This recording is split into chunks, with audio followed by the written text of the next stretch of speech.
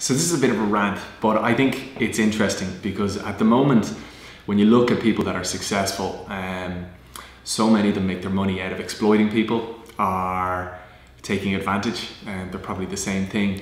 But I think in business, there's nothing more shameful than to make money at somebody else's expense. And at the same time, there's nothing to be more proud of as an entrepreneur than creating a business where in every touch point, it does good for people. So for the team that work with you, they do well through the business.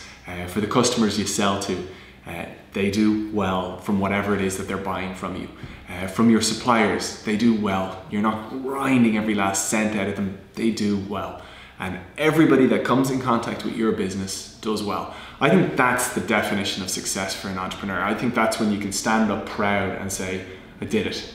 That's brilliant. That's really, really hard. I think on the flip side of that, it's really, really easy to make money at other people's expense. And there's a lot of people. There's a lot of people that think that's business. You know, this is me in business. You know, that's how business is, and that's bullshit. And I think it's really, really important to.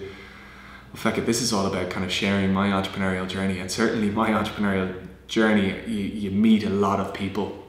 And there's this idea that it's okay to be mean to people in business. It's not. It's pathetic. It's okay to take advantage of people in business. It's not. It's pathetic. And it's all good if you make money at the end of the day. It's not. That's pathetic. And you're a loser.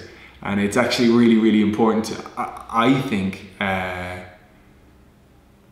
I think to give that message off. I'm sorry, I was at a kind of a networking thing a little while ago, and so many people were so cocky and arrogant about how they found this cheat where they're doing so well, or you know, they found a cheat in business, so they found something that isn't quite being looked at, and they're taking advantage of it. And there's such an aura around entrepreneurship and how it's so cool to be doing so well, and everybody wants to show off. But I ultimately think that'll rot you inside. And as I said, on the flip side of that, if you can create something where everybody that comes in contact with it does really, really well, that'll ignite a fire, a pride, an excitement inside of you that's over and above anything you'll ever get from the ladder. And I think it's really, really important to kind of have a clear idea of what is success. Success does not come from taking advantage of people or cheating. Success comes from doing good for everybody that comes in contact with you.